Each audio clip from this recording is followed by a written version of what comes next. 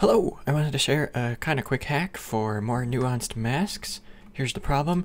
We got a tree here. We're trying to put some greenery behind it. Lots of moving parts. We got a mask here to work with, and this is pretty well dialed in, but you can see that's very sharp, and the footage we're trying to mask is a little bit softer of an edge here, and it's also super bumpy. And I should add here that this technique works best when you've got some high contrast. Like you can see the background is pretty bright and the tree is a little bit darker.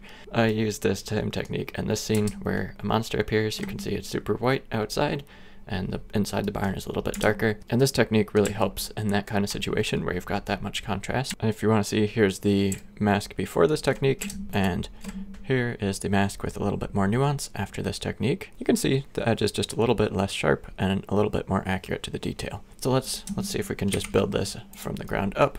Okay, so let's start from our footage here. I'm going to go Shift A, add in a color ramp. Here's one of those.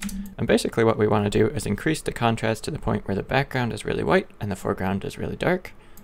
So just dial that in. Okay, so you can see this is a pretty decent mask going on here.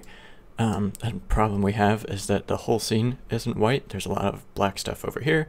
There's a lot of white highlights in the tree where we want it to be black.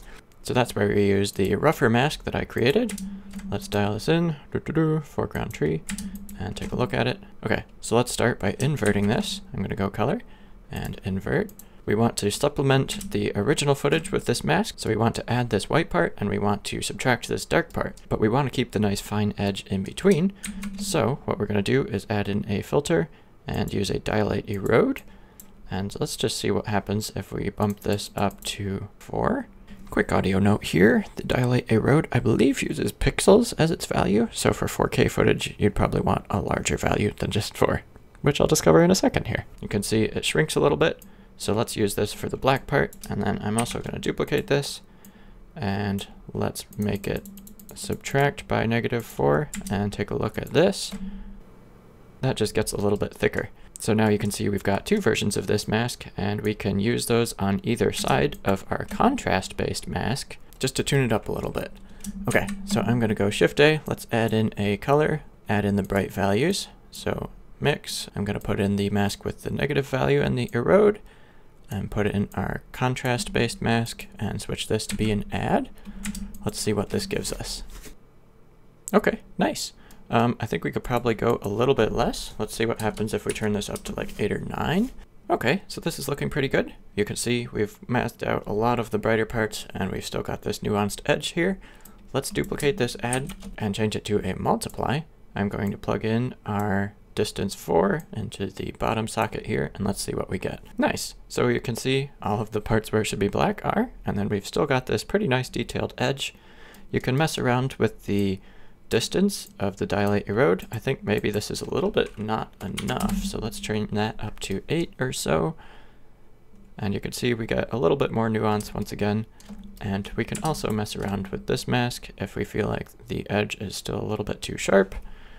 We could just turn up the white part or turn it down, adjust things as needed. And you can see I've got the one that's actually dialed in down here, which looks pretty similar. I've also added a blur node to the end, which helps make things not as sharp.